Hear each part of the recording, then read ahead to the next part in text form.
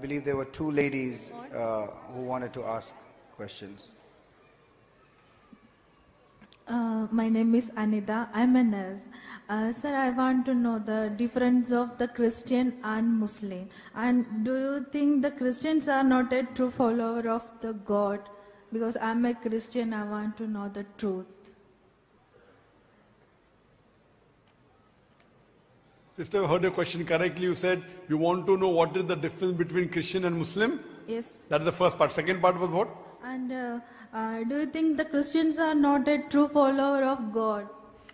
Do I think that Christians are true followers or not?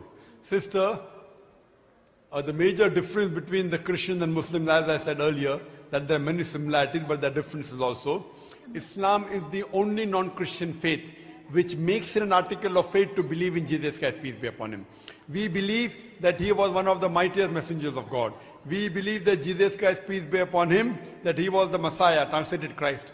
We believe that he was born miraculously without any male intervention, which many modern day Christians today do not believe. We believe that he gave life to the dead with God's permission. We believe he healed those born blind and lepers with God's permission. The Muslim and the Christians are going together. But one may ask, then where is the parting of ways? The parting of ways is that most of the Christians believe that Jesus Christ, peace be upon him, claimed divinity, that he was God. In fact, if you read the Bible, there is not a single unequivocal statement in the complete Bible where Jesus Christ, peace be upon him, himself says that I am God, or where he says worship me. In fact, if any Christian can point out a single unequivocal statement from anywhere in the Bible where Jesus Christ, peace be upon him, himself says that I am God, or where he says worship me, I am ready to accept Christianity. In fact, if you read the Bible, Jesus Christ, peace be upon him, clearly mentioned. It's mentioned in the Gospel of John, chapter number 14, verse number 28. Jesus Christ, peace be upon him, said, my Father is greater than I. Gospel of John, chapter number 10, verse number 29.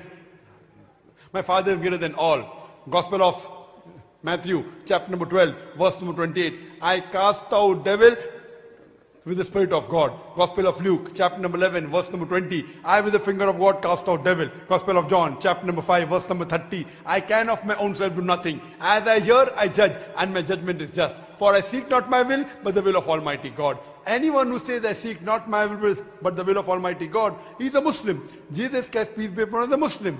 He never claimed divinity. It's clearly mentioned in the book of Acts, chapter number 2, verse number 22. It says, ye men of Israel, listen to this. Jesus of Nazareth, a man approved of God amongst you by wonders and miracles and signs which God did by him, and you witness to it. A man approved of God amongst you by wonders and miracles and signs which God did by him, and you witness to it. So God did by him, and you witness to it. So if you analyze and if you read the Bible, Jesus Christ, peace be upon him, never claimed divinity, but he was one of the mightiest messengers of God. You asked me the question that do the Christians worship true God? Correct, sister? Sister, second part of the question was? Sister? Is the sister there on the mic? Yeah. Okay. Sister, second part of the question was? Do you think the Christians are not a true follower of God? Yes. Do you think that the Christians are not the true followers of God? The true Christians are the true followers of God. The false Christians are the false followers of God. As far as the false following of God is concerned, most of the Christians believe that Jesus is God, which is totally false. Nowhere did Jesus Christ, peace be upon him, say in the Bible that is God. That is the teachings of Paul, Saint Paul, not of Jesus Christ, peace be upon him. The true Christians, what they believe, that Jesus Christ is the messenger of Almighty God. And Jesus Christ already said and prophesied many places the coming of the last and final messenger, including in Gospel of John, chapter number 16, verse number 12 to 14, Jesus Christ, peace be upon him, said that I have many things to say unto you, but ye cannot bear them now. For he, when the Spirit of truth shall come, he shall guide you unto all truth. He shall not speak of himself. All that here shall he speak, he shall glorify me. Now this Spirit of truth is no one but the last and final messenger, Prophet Muhammad, peace be upon him. So true Christian is a person who follows the teachings of Jesus Christ, peace be upon him. And Jesus Christ, peace be upon him, said that there is another comfort to come. And the last and final messenger is Prophet Muhammad, peace be upon him. So the true Christian as the Quran says in Surah Al-Imran chapter 3 verse number 110, minhumul mu'minuna wa aksarumul fasikun. That among the Ahl Kitab there are some who are mu'min, who are believers, but the majority are perverted transgressors. So I believe that the majority of the Christians worship the false god that is Jesus Christ, peace be upon him. But few Christians are mu'min who believe in Jesus Christ, peace be upon him, the messenger, and they believe Prophet Muhammad is the last and final messenger, and they believe in Allah subhanahu wa ta'ala. So sister, do you believe that there is one God? Sister, do you believe there is one God? Yeah, I'm believing one God. Do you believe Jesus is God or is he a messenger? Jesus is a messenger. MashaAllah. Do you believe that Prophet Muhammad is a messenger of God? Yes. MashaAllah. That means you're a Muslim, sister. And I would say you're the true Christian who follows the teachings of Jesus Christ, peace be upon him, and has come to the straight path. So sister, would you like to take the Shahada? Would you like to take the Shahada? Yeah. Okay. Is anyone forcing you, sister? Nobody forcing me. Are you doing out of your own free will? Pardon? Are you doing out of your own free will? Yes. Is anyone bribing you? No. Because Nobody. forcing anyone to accept any religion is prohibited in Islam, and I believe it is also prohibited in Dubai. You cannot force anyone to accept Islam. It's not allowed in Islam. It's not allowed in this country. But if you're doing out of free will, then no one can stop you, and surely you can accept, sister. So inshallah, say it in Arabic and you can repeat it. Okay.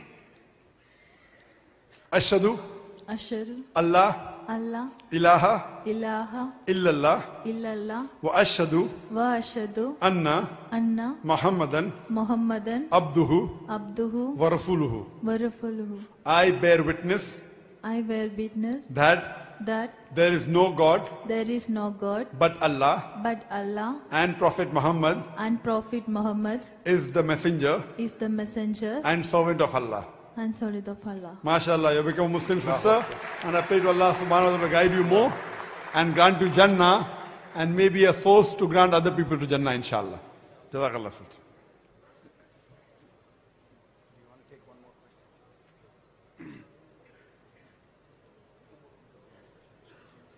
Brother, we have 2 more shahadas.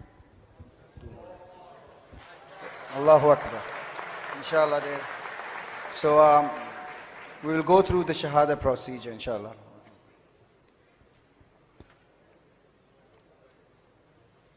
May I know your name, sisters? I'm Lizelle Taan. Sorry, sister Michelle. Lizelle. Mizel. And the other sister? I'm Lori. MashaAllah. Sister, do you believe there is one God? Yes. Both of you believe there is one God? Yes. Do you believe Jesus is the messenger of God? Yes. Do you believe that Prophet Muhammad is the messenger of God? Yes. Sisters, is anyone forcing you No. to accept Islam? No one. You're doing it out of your own free will? Yes. Inshallah, say it in Arabic and you can repeat it. Ashhadu Ashhadu Allah Allah ilaha ilaha illallah illallah wa ashhadu wa ashhadu anna anna Muhammadan Muhammadan abduhu abduhu wa rasuluhu. wa rasuluhu. I bear witness I bear witness that that there is no God there is no God but Allah, but Allah, and I bear witness and I bear witness that that Prophet Muhammad Prophet Muhammad is the messenger is the messenger and servant of Allah. and servant of Allah. MashaAllah, become a Muslim. Allahu Akbar. And I pray to Allah subhanahu wa ta'ala to grant you Jannah. Alhamdulillah. And I request the volunteers that see to it that you take the phone numbers of these new reverts, so that you can, if they require any help in terms of knowledge, in terms of support, in terms of social support, see to it that you help them out. And it is the duty of every Muslim that whenever a non-Muslim accepts Islam, you should welcome them and see to it that whatever difficulties they have, that you make the difficulties easy. And I request the volunteers to note their numbers and guide them to the right sources available and organizations available. In Dubai, there are various organizations like Darul Bil, organizations like Kalima Center, and other centers where there are sessions and lectures for non-Muslims, which give them tarbiyah and help them in whichever way they require. Jazakallah. Sure. And I hope no one is forcing you. No, no, no. You are one is doing out of your own forcing free me. will. Certainly no, yes. Yes, very good. Ashhadu Ashhadu Allah Allah ilaha ilaha illallah illallah wa ashhadu wa ashhadu anna anna Muhammadan Muhammadan abduhu abduhu wa rasuluhu. wa rasuluhu. I bear witness Allahu Akbar.